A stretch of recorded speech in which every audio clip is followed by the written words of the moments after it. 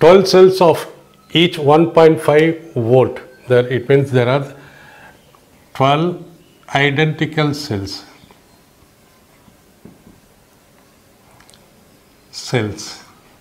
That is, M is equal to number of rows, N is equal to number of cells in each row. That is N series. We can write. So identical cells and cells of each, the EMF is equal to 1.5 volt, or we can write 3/2 volt, and internal resistance of each is equal to 0.5 ohm, or we can write half ohm. It means we have to find there are 12 sources, but how it is arranged, how many numbers are arranged, how many cells are arranged in series, and how many such rows, how many such sources are arranged in parallel. This we have to find out. And value of M and N, and this mixed combination sending a maximum current. That means I max, it is sending a maximum current. I max, maximum current through an external resistance of 1. I max, that is external resistance is equal to 1.5 ohm. So first let us find out. See, for maximum current, since I, we can write I is equal to M N epsilon naught divided by, write this M here, write this N here, put plus mark for M R, and this is R. This is the expression for I max. I max, the condition is this equal to this, that is MR is equal to N into R. MR is equal to N into R, and as it is we know M into N. What is M into N?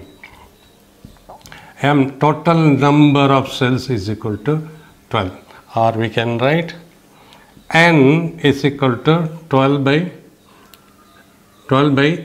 M. N is equal to 12 by M. So MR is equal to NR, so N is equal to 12 by M. Now what is the resistance? Resistance, we have to find out what is R here. R is equal to NR by M. NR by M, this is where N is equal to 12 by M into R by M.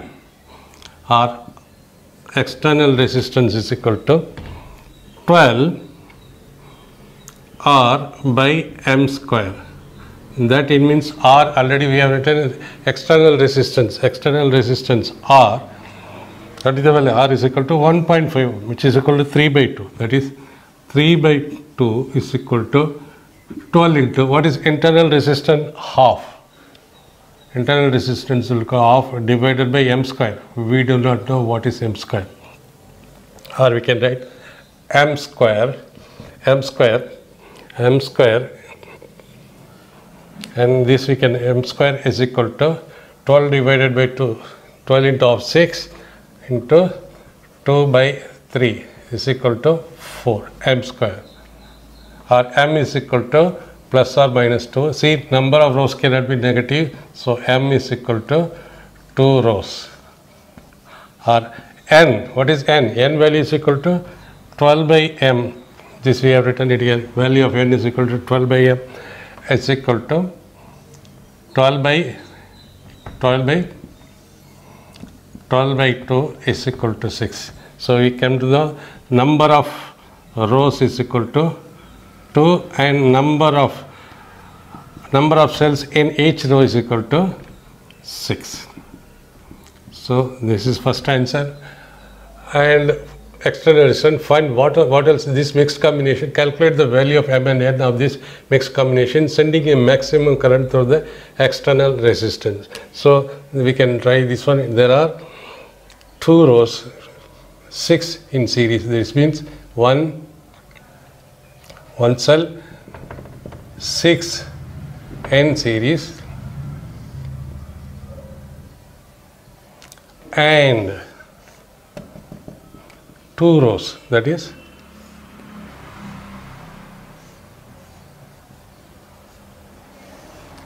It means 2, there are 6 cells in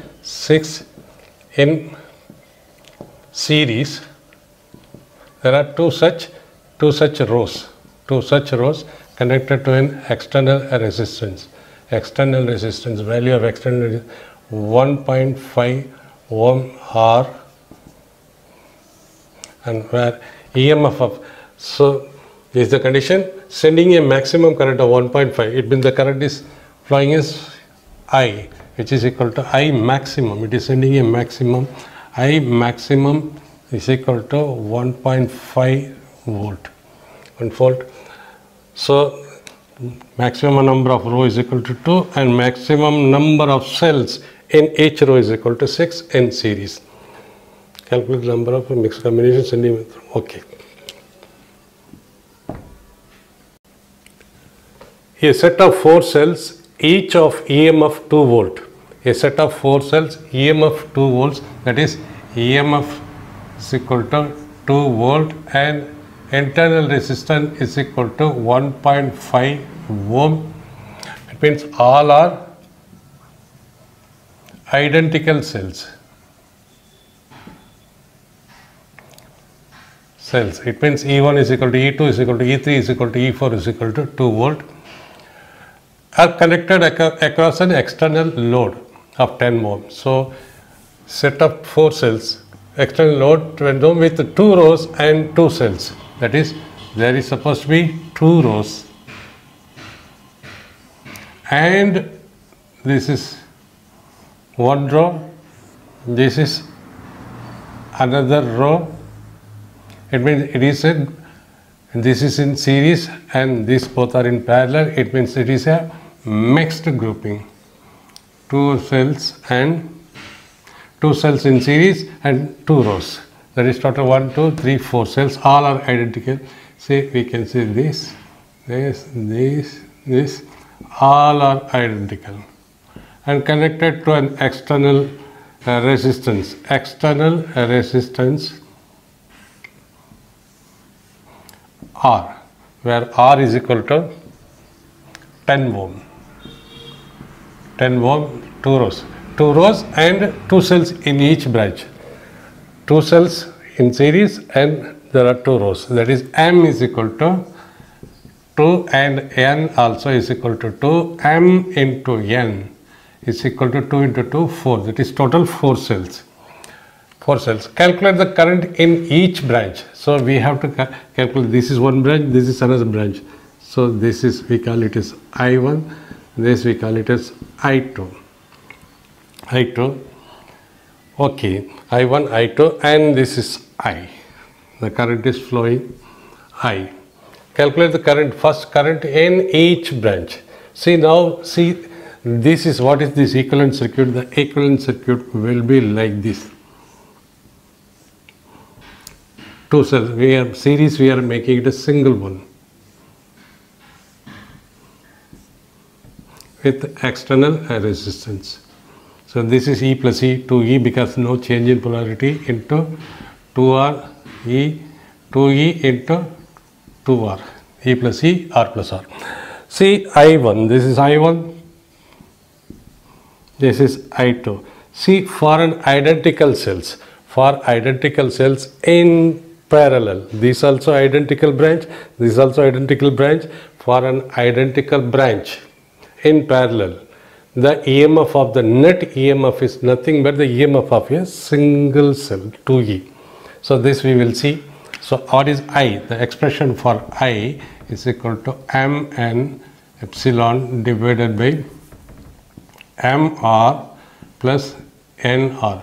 Simply Mn epsilon naught, right? M with R, N with R, add it. So M into N, 2 into 2 into EMF is given 2 divided by M, 2 into 10 plus N, 2 into R is equal to 1.5. This is the maximum value of I. So I we have to find out. I is equal to, so I is equal to 2 into 2, 4, 8 divided by 20, 20 plus 3.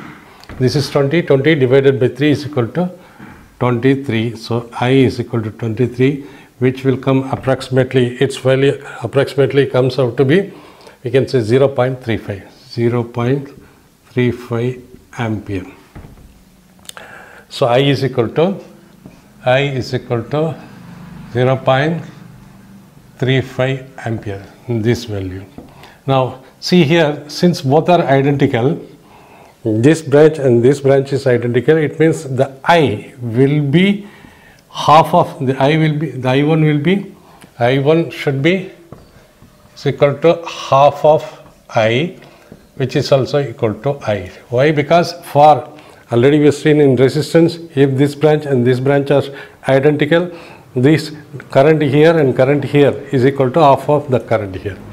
Or we can say I1 plus I2 is equal to I. Using the Kirchhoff law at this junction, I1 plus I2 is equal to I, or I1 plus since I2 is equal to I1, so I1 is equal to I, or 2I1 is equal to I, or I1 is equal to I by 2. So I is equal to 0.35 by 2. So I1, what is the value? 0.35 divided by 2 is equal to, it comes 0.175 ampere.